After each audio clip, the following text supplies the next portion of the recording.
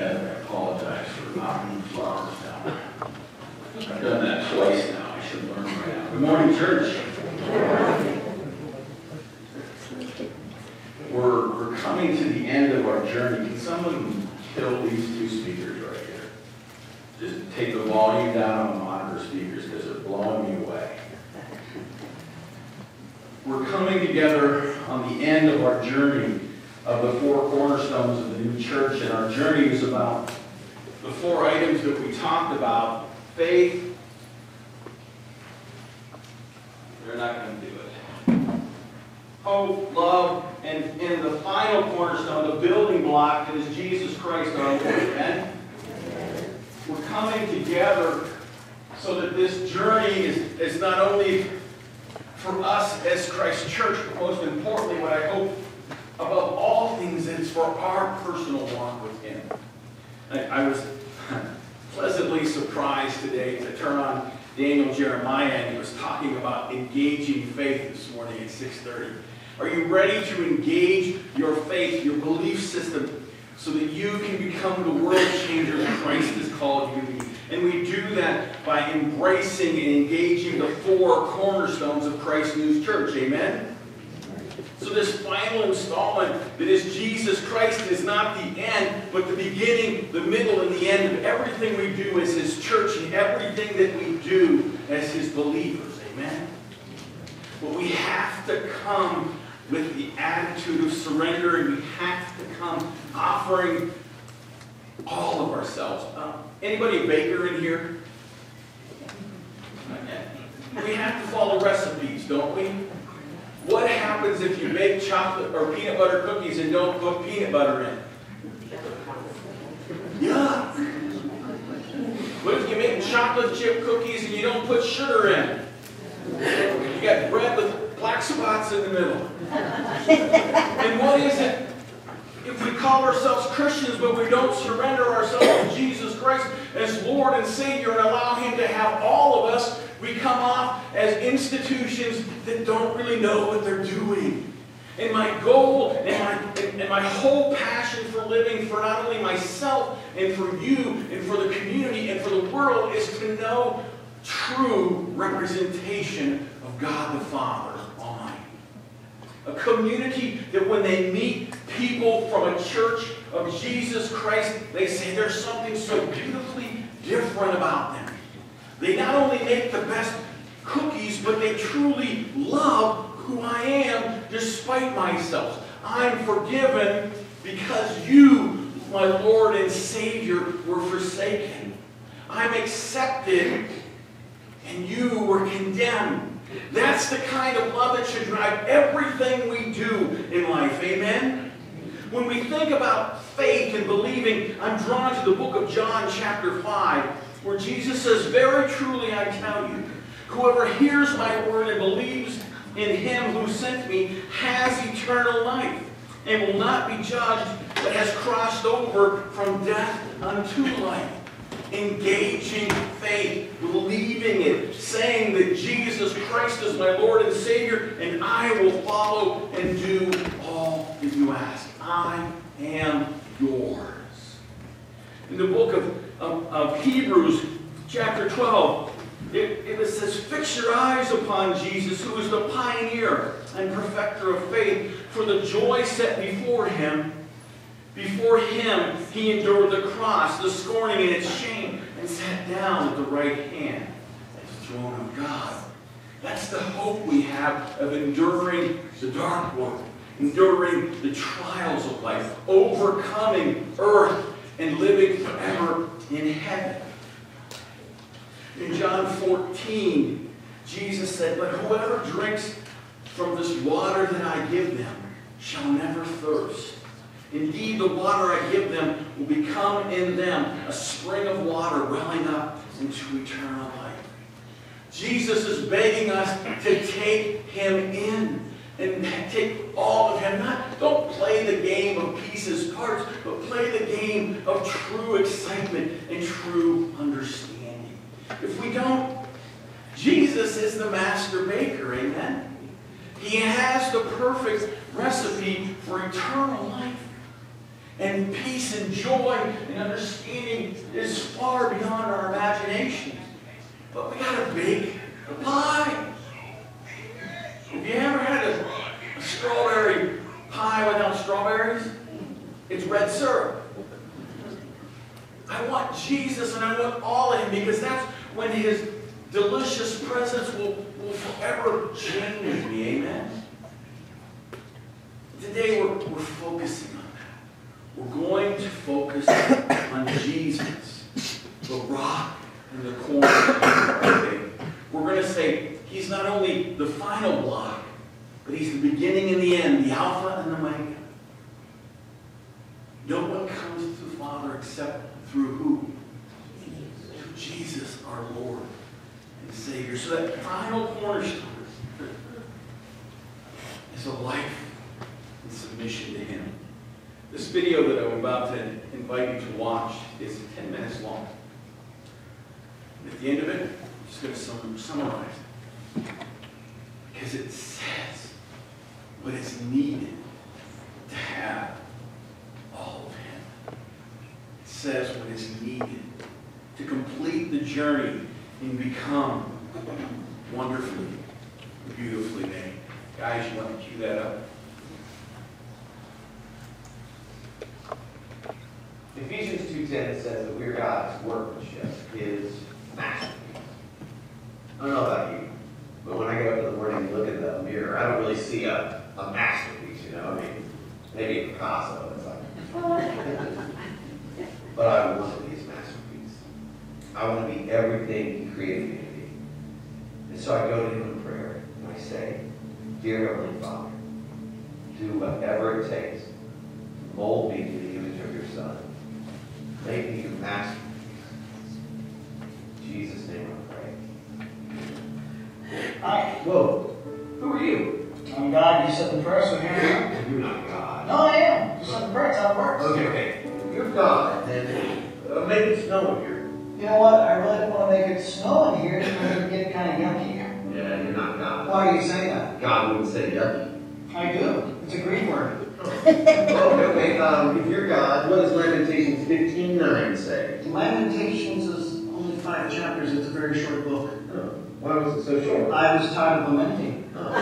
Okay. If you're God, who's going to win the World Series this year? I'm running out of playing games. Why are you so much into playing games? You are God. What gave it away? You answered my question with a question. I did? Yeah, I do that. Don't I? I did. Step right up. Here we go. Okay. All right. Hey, what are we doing? I'm going to make you my original masterpiece. This is the process. Oh, okay. Wait. What are these about? These are the tools I'm going to use to make you into my original masterpiece. Okay. Hang on. Yeah. I thought you were a carpenter. That's my son. Step right up. Here we go. How do you know what to chisel away and what to leave? I take out everything in your life that doesn't belong there, kind of like dead weight. Ooh, speaking of dead weight, did you chisel right here? I showed up when I was in my 20s and grew around and became fat. I don't even know why I created that, but I can't get rid of it. I mean, I've tried everything. Like, I tried running, I tried lifting weights. My wife actually talked me into trying Pilates. That was a hard word. But I can't get rid of it. So if you would just chisel around here, and then, you know what, if you chisel a line right here, and maybe 8 lines right here, that would be awesome. You're funny. You made me that way. I also made the platypus. All I'm saying is most of my children, when it comes to this process, they just want to talk, but they don't want to do the work. So do you want to talk or can I chisel? Talk, chisel. No. I choose the chisel. All right. Through my Holy Spirit, I'm going to bring up things in your life that I want you to work on. Like your anger. I created the emotion, but you use it the wrong way. Compare yourself to others instead of me. You tell little white lies because you want to people please. You're lazy. But you try to fool everybody by looking really, really busy. You have a problem with lust? Time out. I don't really have a problem. You don't have a problem with lust. No, I can do it anytime I want. Hang on a second. I mean, I gotta admit, I feel like you've been doing some great work, and I'm looking pretty good right now. Alright, when you look in the mirror, who do you see? I see me. Okay, then I need to keep chiseling away because ultimately you and other people need to see my son. Okay, don't misunderstand me. It's just, when I look more like Jesus, people get uncomfortable around me. I mean, even my church friends, and they're like, oh, you're holier than thou, you know? And I don't think it's supposed to make people uncomfortable. So what you're saying is you'd rather play God in certain areas of your life than for me to be God over your whole life. That is not what I said. That's what you meant. Yes, sir. It's hard to talk to you. You know everything that I'm thinking. I'm just saying you've done some great work. Maybe we take a break, a sabbatical from each other, you know. I'll stay right here, and then, you That's know. just that you never just stay right there. You're either moving toward me or away from me, but never you just stay. What you're doing is called control. Do you want to control things in your life, or can I chisel? Control, chisel, control. No, chisel. All right. But that's called control. Okay, I'm sorry.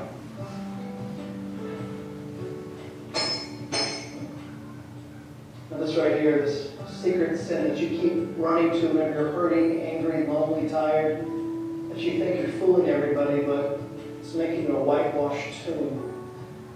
Are you ready for me to chisel this out of your life? Yeah. See, it's a process. It's not a sprint, it's a marathon. It's your whole life. And you care so deeply about what other people think of you. It's rubbish. It's garbage. The greatest thing you're ever going to hear is at the end of your life, when you hear me say, well done, good and faithful servant, that's what you keep your eye on. That's the prize. Heavenward. Oh, it hurts. Oh, trust me, this hurts me more than it hurts you. Right. Okay. Sorry. I don't think you understand this pain. Pardon me? You're asking me to sacrifice a lot, God. Don't talk to me about sacrifice. I know all about sacrifice. I sent my son down to the cross for pain, for sin, but I also did it for another reason, to give you freedom. Do you know what insanity is? Insanity is doing the same thing over and over and over again, expecting different results. And there are things that you've been doing for years. These empty wells that don't have anything to offer. You've been going to them, and it's insane. Allow me to chisel them out of your life. Allow me to produce character when you keep focusing so much on your image. Okay, but I was thinking. Your thoughts are not my thoughts. Okay, but if we went another way. Two ways are not Oh, I can't. You can't what? I can't be good. That's your excuse. That's your excuse is that you can't be good. It's not an excuse. I can't. Oh, my child. In the beginning, I said it was good. I made you good. Be good. You and I both. What? No, what is it? Nothing, okay? You wouldn't understand. I, God of all the universe, wouldn't understand something one of my children has to say. Try me. It's just, I let you down so many times, God. No, my child. You were never holding me up. I hold you up with my victorious, righteous right hand. Never the other way around. In this relationship, I hold you up. Okay. Chisel away. Just be prepared for what you're going to find. Because I know who's inside here. Because I get up every morning, and I look at him in the mirror, and I hate who I see. Because deep inside there, this little kid who gets up every morning and dresses like an adult. And I go out and I try to do what I'm supposed to do, but I can't, okay? I can't be who everybody else expects me to be. God, I can't even be who I want to be, much less who you created me to be. And so inside is this scared, stupid little kid. But you chisel away. Just be prepared. You have listened to so many voices for far too long that were not for me. And you have totally gone to the line, haven't you? You think you're junk, don't you? When you lay your head down at night, after you've done the dance to get the hug, you think you're junk. Listen to me. I don't take time to make junk. How can I show you that my love for you stretches as far as the east to the west? How can I show you that my love for you has no end? I know. Reach your back pocket. What? Reach your back pocket. Why? Are you arguing with me? Reach your back pocket. God. Yes? I just feel God, I'll do that right now.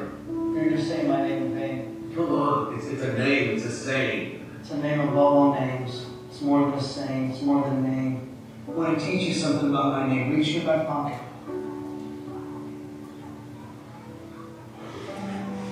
Oh my God. You know what that is? Yeah, it's a note I wrote when I was in college. How did you get this? Oh yeah. Go ahead and read it. I love Angie. Other side. Sorry.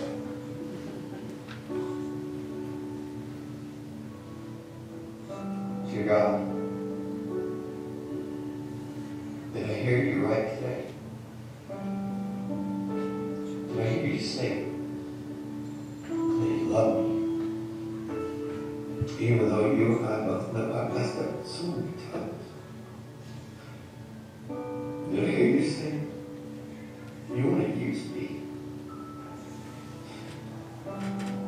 And I feel so useless. You think you'll take me? Then use me? God, I give you all that I am. Take me. I love you, God. I love you too. And I love you too much just to leave you where you're at. This salvation that you hold, I don't want it to be some sentimental gush or some head knowledge. I want you to work it out in every detail of your life. And when problems come and chaos happens, don't look at it as a prison, but look at it as a father disciplines his child. A father disciplines the ones he loves. I know what it's going to be tough. Yes, but you went in life thinking everything was going to be easy when you gave everything over to me. There will be trouble in this world. Be a good cheer. I've overcome the world. I want you to do something. I want you to look out there and I want you to say, Tommy is God's original masterpiece. Tommy is The way you see yourself, where you try so desperately for others to see you, and maybe for the first time in your life, the way I see you, the way I created you. No!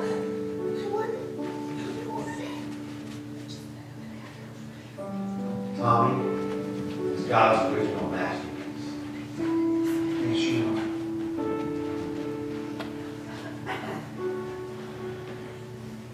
So, God doesn't make jokers. You are an original masterpiece.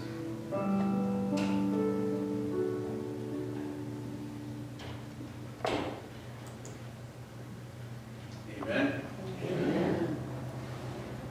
That was my whole passion for taking the journey of the four cornerstones. Was so that you, me, the body of Christ would understand what God has in store for us. Would understand that the junk in our life, the noise in our life that says we aren't worthy, aren't from God. They're from the evil one. In Philippians 2, beginning in the first chapter. Therefore, if you have any encouragement from being united with Christ, if any comfort from his love, if any common sharing in his spirit, if any tenderness and compassion, then make my joy complete by being like, having the same love, being one in the spirit and one of mind. Do nothing out of selfish ambition or vain conceit, rather in humility value others above yourselves, not looking to your own interest, but to each of you for the interest of others. In your relationships with one another, have the same mindset of Christ, that you are his masterpiece. You who being in very nature of God did not consider equality with God something to be used to his own advantage. Rather, he made himself nothing, taking the very nature of a servant, being made in human likeness, being found in the appearance of a man. He humbled himself by becoming obedient to death, even death on the cross. That's the cornerstone that was laid for you and I to be beautifully made. That's the cornerstone. That's the foundation of not only our personal life, but the life of Christ's church. For the world to know and to experience as we experience when we worship Him, that God is for us, therefore nothing can be against us. Amen? No weapon shall prosper against my Lord, against my family, the Lord says. The journey of understanding our foundation is about taking a journey in our life, remembering that moment in our life where we heard Him call our name. Where we heard Him say, John, Scott, Jenny, Ray, fill in the blank. But He's calling our name today. He's calling our name, and He's inviting us in to something that's so beautiful and life-changing and life-altering. Nothing else matters. That face in the mirror that we look at every day is Jesus. We have to accept it and embrace it and allow it to be true in our life. Or it's just us. So today I want to invite you to engage your faith, to embrace the cornerstone. I want to invite you, if God is calling your name, come down here and pray and receive what He has to offer. I want to invite you to experience all of Him. Christ Jesus, our Lord. Let's pray this prayer. It's going to pop up on the screen together. And as Candy plays music, Christ leads you here. Come. Know that He's waiting. Lord Jesus, I come. I come and offer you all of me to all of you. Lord Jesus, you are my Lord and Savior, and I surrender all. It's to you whom I follow, and you whom I serve. Free me from total obedience, that others will know I believe in your precious name. Amen. Come. God leads you. He's calling your name.